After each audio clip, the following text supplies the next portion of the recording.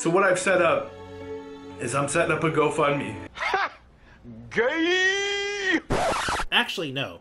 It's been a while since I've done this kind of video. So, let's do the entire thing.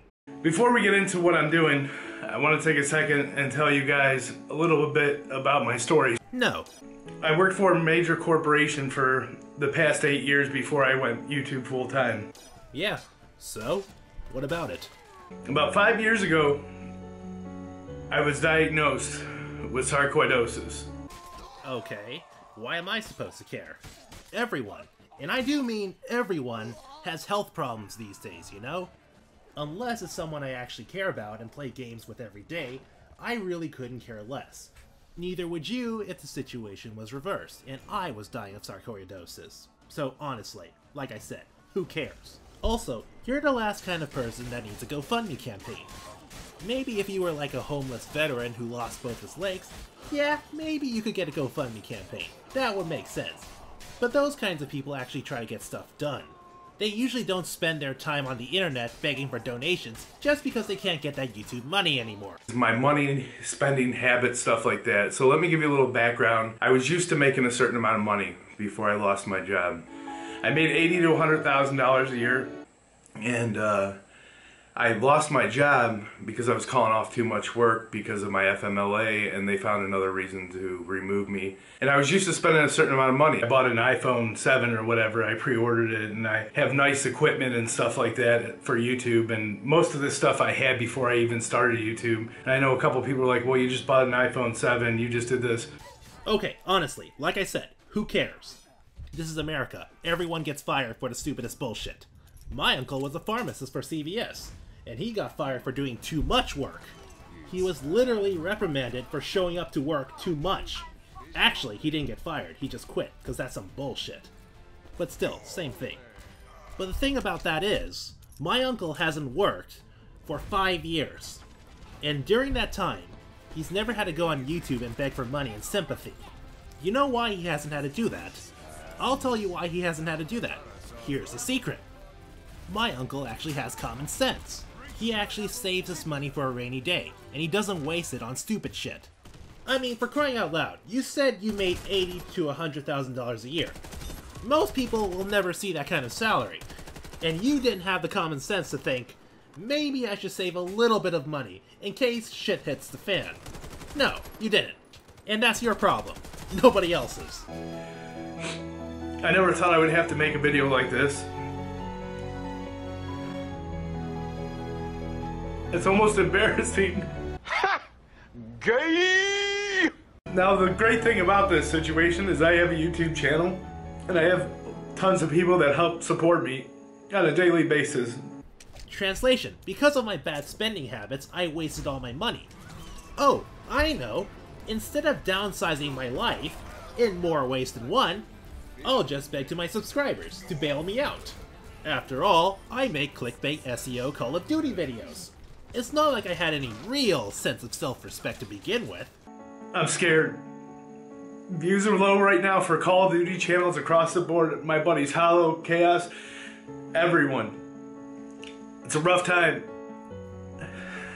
Well, yeah, of course, because your stuff is boring, to be frank. It's clickbait and supply drop videos. You're eventually going to run out of 12-year-olds that are going to want to watch that stuff. Of course your views are down. In fact, you and other channels like yourself are the reason why Call of Duty is dead on YouTube, to begin with. Back in 2009, 2010, there was a lot more interesting stuff to watch. Now it's just, let me read stuff off of Twitter and talk out of my ass about what's going to be in the next Call of Duty. Or let me talk out of my ass about what's in this trailer or whatever. Or let me just make a video unboxing a whole bunch of supply drops and doing fake reactions. Of course nobody's watching Call of Duty on YouTube anymore. You guys killed it. Some may say, go find a real job, you know, work a real job and do YouTube, which I may start doing. I may start doing. Unless I get some money from my subscribers, then forget about doing a real job. Real jobs are for plebs. But I had this hope and this dream just to make it till November, December, January, when I know Call of Duty channels are blooming. The whole thought process behind it was like, okay, you just got to make it, you know, till November, till December when things get better on YouTube, because that's when it does for Call of Duty channels. You do realize the obvious flaw behind your plan, yes? Wait, what's that? You don't? Okay, I'll tell you what's wrong. Call of Duty is dead. Infinite Warfare is dead on arrival. You are not going to make any money from doing Infinite Warfare videos. Period. I don't even care if people say this every year. Infinite Warfare is going to be the last Call of Duty. So even if you somehow get your subscribers to bail you out, you'll be begging for money come next year.